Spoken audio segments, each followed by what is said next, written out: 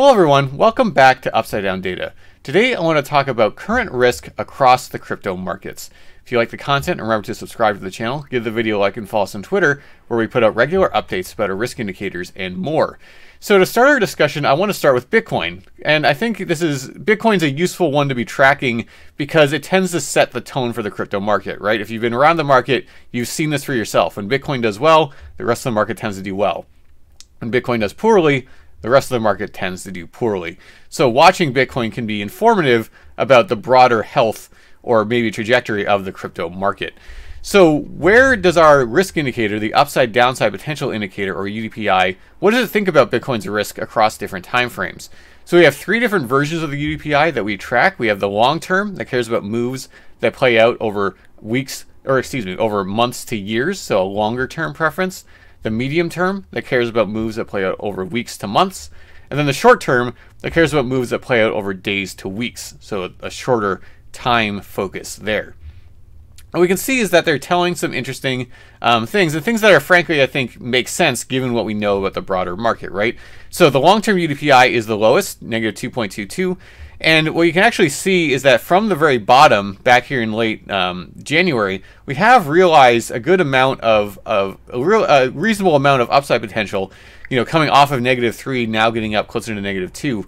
But still, there's plenty of upside potential left that the UDPI sees in the coming months to years. So even though we've chewed up some of that in this kind of 30 to 40% rally, I forget exactly how high it got from the absolute bottom to the kind of local top we put in before a slight correction that we're currently in, but nothing too major yet. So we've realized some of that upside potential, but there's still plenty more that it sees. So it's still bullishly inclined, right? It thinks there's more realistic upside than downside potential. But of course, that doesn't mean that downside is impossible. There's certainly realistic downside here, and it'll really depend, I think, on what Bitcoin does and what the broader equities markets do that might determine which way this goes, right? Does Bitcoin consolidate around 40K and then be able to move back to the upside from there? Or does it break back down through 40K and have to revisit levels in the kind of mid to lower 30s? I think we're going to have to just watch and see how that happens. And I think a break below 40 could be concerning and maybe suggest that that kind of consolidation at an even lower level has to happen again. But I would see consolidation around 40K as being potentially bullish, especially combined with this low risk level. That if you can really show its establishment of support at that higher level, that could just be setting up for that next leg up where we start chewing up even more of this upside potential. So something that we'll be keeping an eye on. I do see 40K as being a pretty critical zone to be holding now that we're back up there. So in the medium term UDPI, it also is bullishly inclined, so it thinks there's more realistic upside and downside potential in the coming weeks. But again, we've chewed up some of that in the recent time, and so it does think that there is realistic downside potential that could happen, but it thinks there's more realistic upside. So again, if we were able to hold 40K, turn it into support, that could set us up to be able to realize some of that upside. Now in the short term, this is where it's most undecided. So you can see it's basically around zero, a little bit slightly saying there's more downside than upside potential that's realistic, but that's not really particularly meaningful. It's basically just neutral is the way that I interpret this. And so essentially what this suggests is that in the short term, the coming days to weeks, the UDPI thinks that there's realistic upside that could happen. We could, go ahead and shoot back up to the upside, or there's also realistic downside that could happen if we do have to go back down and revisit the, the kind of the lower levels we were just at, down in the 30Ks, or we could just hang out where we are. We could just consolidate around 40K before setting us up for next move to the upside, for example. And so really for the short-term UDPI's perspective, it's not flashing too far one side or the other, right? Back before, at the local bottom, it was more bullishly inclined. It was saying there's more realistic upside and downside potential. But now we've realized a chunk of that upside potential, so it's a little bit more undecided about exactly where we might go. And I think that, I think that's reasonable. And I think, frankly, that makes a whole lot of sense given what Bitcoin has done and how critical kind of this 40K level is. There is some short-term uncertainty most likely about will it be able to hold it, will it just launch off from it, or will it correct off of it. But I think if you look across the board with this, what this is telling me is that I think there's still a lot of reason to be bullish in the long term for Bitcoin. These levels have tended to coincide with good accumulation zones for Bitcoin in the past, especially in an upward trending market. And so if I had to pick a side, I would think that this will more than likely than not, in hindsight, look like a good accumulation zone. Now that might take that's talking about a longer term time horizon, right? Because that could even include the possibility of having to go back and retest 30K and then moving up.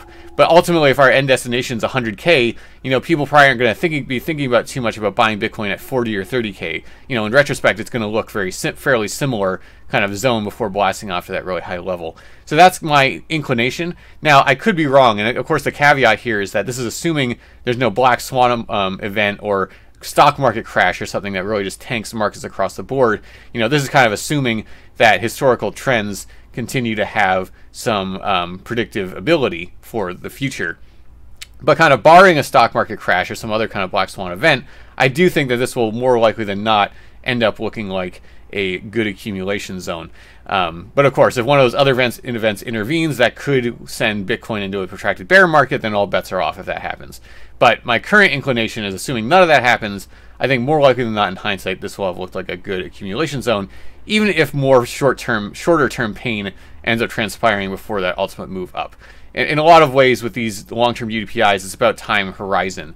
And so, if you're looking at the long-term UDPI, but you're thinking it's going to tell you what's going to happen tomorrow, that's just not what it's trying to do. That's not what it's going to be telling you. It's talking about these broad months to years kind of movements. It's not concerned about what's happening tomorrow, the intraday volatility. So just something to keep in mind with that.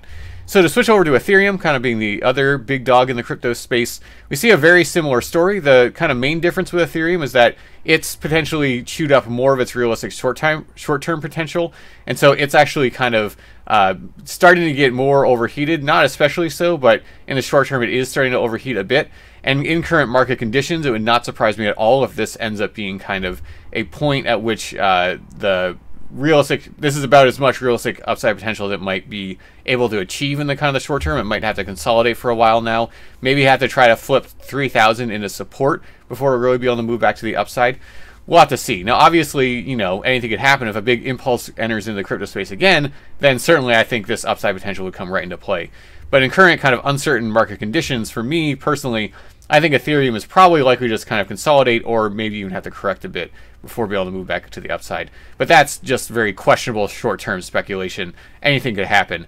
But that's just the main difference with the ETH short-term UDPI here, is that it's a little bit more overheated in the short term. But long-term story is actually very similar to Bitcoin. You can see that I think there's more realistic upside than downside potential in the coming months to years. Same thing in the coming weeks to months. And so again, with Ethereum, if I had to pick a side, I would say that it's probably more likely that this in hindsight will have been another good accumulation zone historically.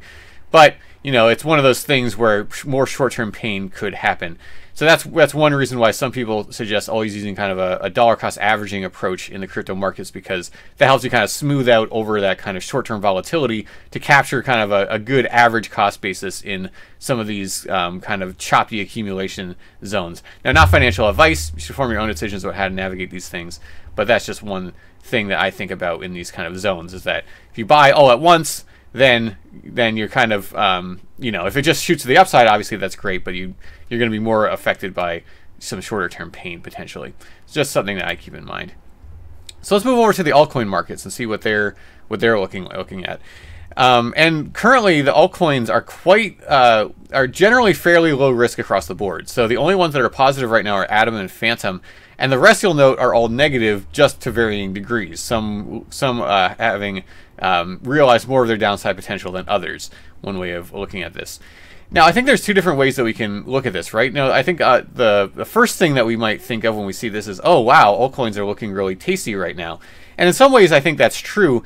But I think the important thing to keep in mind with altcoins is that I think they're looking really tasty right now if we think that Bitcoin is going to maintain a bullish kind of perspective and continue moving up. I think if Bitcoin stays healthy and keeps going up, then this is an especially tasty time for a lot of altcoins right now, and then they would probably realize a lot of this upside potential if kind of the bull market suddenly becomes definitively back on and everything starts rallying. But of course, the caveat or the problem with that is that that's kind of betting things on Bitcoin being able to continue doing well and bullish market conditions being able to remain. And so I think that really the way that you interpret these risk levels has to be through your lens of where you think Bitcoin's going next. If you think that Bitcoin's going to go up, if you're bullish on Bitcoin, then I think it makes sense to interpret these a little bit more kind of seriously as being the upside potential being more in play than the downside. If instead you think that Bitcoin is probably going to go into a bear market, if it's going to go negative, or even if you think that Bitcoin's just going to continue going sideways, like maybe it's just going to range between 40 and 30K for a long time, then altcoins tend not to do that well in those kind of environments. Either if Bitcoin's bearish or if Bitcoin is just kind of range bound, kind of going up and down, oftentimes altcoins will end up kind of bleeding more on the down than they gain on those ups again, and they'll kind of just go in downtrends that are just kind of choppy to the downside. So I really think with these, you know, if you're thinking about which side of the upside versus downside is more likely to be in play, I think it really has to do with that bigger thesis about how Bitcoin or just the broader crypto market is going to do. And if you're bullish, then you might expect this upside potential to be a lot more juicy. And of course, another way that you can kind of maybe hedge in between those two possibilities is just shifting your reference point when looking at these, right? You know, instead of looking at 0 as being that neutral point, maybe you'd say, all right, I'm going to treat -1 as being a neutral point in these kind of more uncertain conditions. So I'm only going to be seeing things as offering a favorable risk-reward perspective if they're below -1. Or maybe you even go further and say only if they're below -2 do I think that they're offering some kind of a potential or a beneficial risk-reward.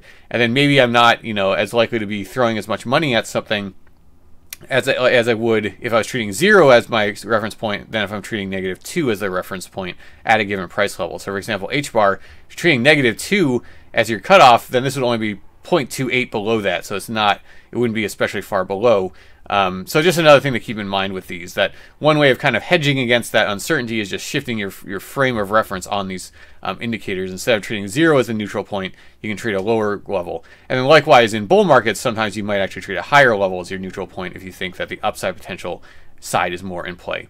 Now, none of that's advice. You should form your own opinions of how to navigate these. Just one thing to keep in mind, and I do personally think that in these more kind of uncertain market conditions, I do think that a more nuanced perspective on altcoins is kind of warranted, just because there is inherently a lot more uncertainty in these times, just because they're beholden in a lot of ways to what Bitcoin's doing, right? That if you're not in the middle of a definitive bull market, it's a lot less likely for these assets to totally decouple and be able to run while the rest of the market's going down.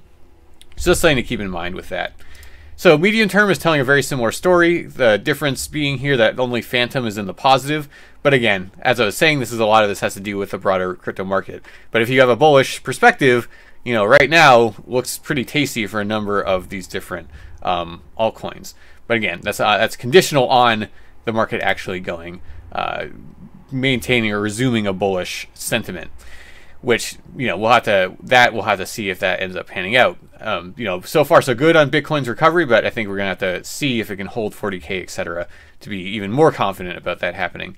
And then short term, here we are again, and here the only ones that are positive are Phantom, just slightly barely. That's just basically neutral, doesn't really count.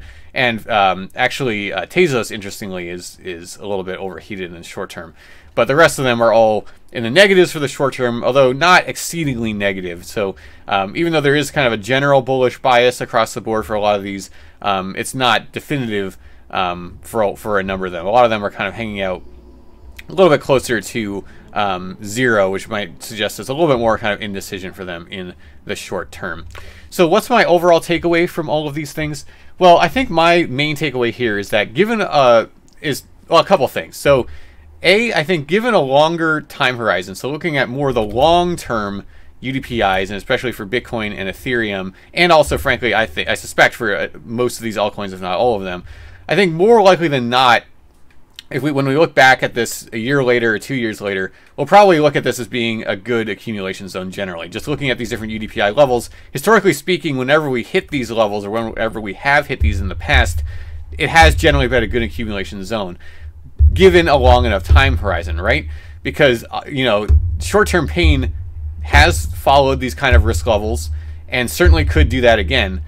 But then, given enough time, it ends up, in retrospect, being a good buying acquisition. You know, even frankly, if we are about to enter a bear market, when you've seen these kind of risk levels in previous bear markets for Bitcoin, for example, even though it's not the bottom of the bear market by any means, you know, that usually tends to be quite a bit lower or closer to -5 for Bitcoin when it hits those bear market bottoms. Still, when you go far enough into the future, into the next market cycle, any time in the previous bear market will look good when you're in the middle of the next parabolic run. And so assuming that we don't have any kind of black swan events like a stock market crash or some other kind of, another pandemic or some World War III or something like that, assuming none of those things happen, then I have no reason to expect that historical trends will necessarily just disappear. I think that it's very plausible to me that we're still in the middle of a bull market, and we're just kind of having a deep correction in the middle of it.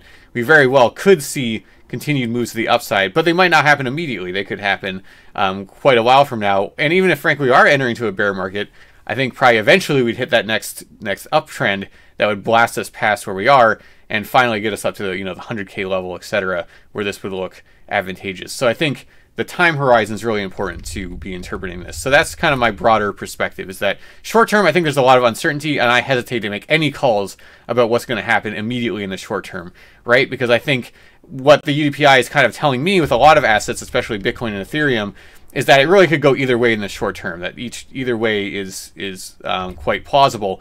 Potentially with Ethereum actually a little bit more kind of downside, but either side seems fairly plausible. And it's more the kind of long term that I think we can there's still some reason to be optimistic, barring some kind of macro black swan event that derails the whole thing. So not financial advice, just my opinion, but that's my current perspective looking at risk across the crypto markets. All right, if you like the content, remember to subscribe to the channel, give the video a like, and follow us on Twitter, where we put out regular updates about our risk indicators and more.